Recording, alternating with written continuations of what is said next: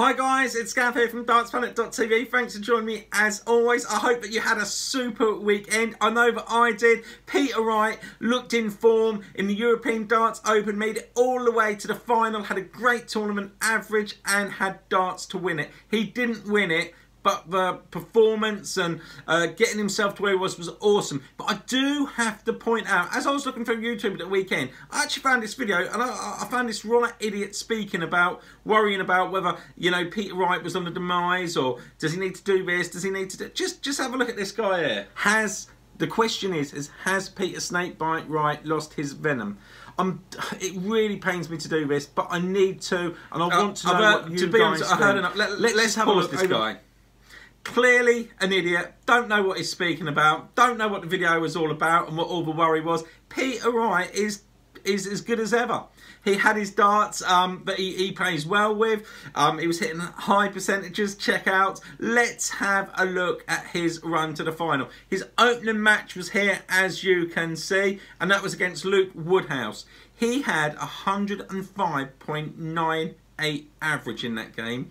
He had 11 140s. He had a 161 checkout and a 75% checkout ratio, 6 out of 8. He comfortably beat Luke Woodhouse 6-3. He then went on to John Henderson Hendo, as you can see here. In this match, he had 100.46 average. He had a 30% checkouts, not quite as good, 6 from 20, but it didn't matter. He was playing really, really good darts, and he put Hendo aside 6-2. He then, in the next round, faced Joe Cullum, who I thought was going to be a really tough game. Again, he had a 98.56 average. He hit 8 140s, a couple of 180s, but he had a 75% checkout, 6 from 8. It's something that Wright has not been doing. He looks back to where he was. His darts, I'm just buzzing. I'm absolutely buzzing to see him back. A 1-2-1 checkout as well. Then went into the semi-final against Wadey. Wadey, by the way, is looking absolutely great.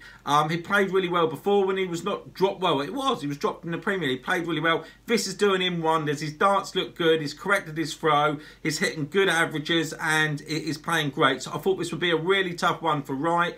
It was. Wade played well, but Wright was absolutely on fire. He had a 102.48 average.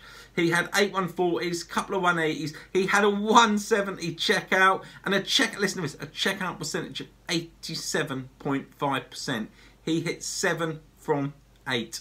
Wright is back. Did he really go anywhere? I don't know what that guy was speaking about at the start. Then in the final, he faced MVG. He actually lost this 8-7, but he went into a huge, I think it was about a 5-1 lead. He had an average of 98.55 in this one. His highest checkout again was 110. Every single round he had a checkout in the free score, you know, in 100 plus.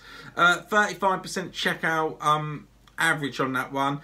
7 from 20. I think his doubles did let him know, but he had a shot or a chance to win it. He went for ball.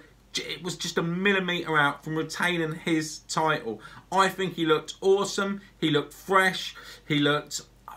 where has he been? I don't know. But stick with them darts. I just want him to stick with them darts. It's actually really cool. Let's have a look. His actual tournament average for European Darts Open over the weekend was 100.91.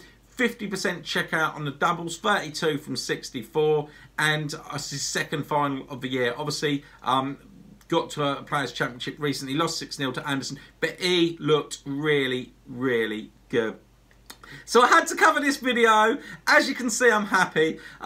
Let me know your thoughts. What changed? Was it just the darts? Was it... I don't know what it was, but he just looked the Peter Snakebite Wright that we all know, and it was a great weekend. Also, just before I go, I want to let you guys know, don't forget I've got Robbie Green joining me on the show tomorrow. That's going to be great. We're going to be chatting darts, having a bit of banter as well. So do keep your eye out for that one. Also, if you haven't joined Fantasy Darts yet, please do. We're almost 400 strong now. The players are growing.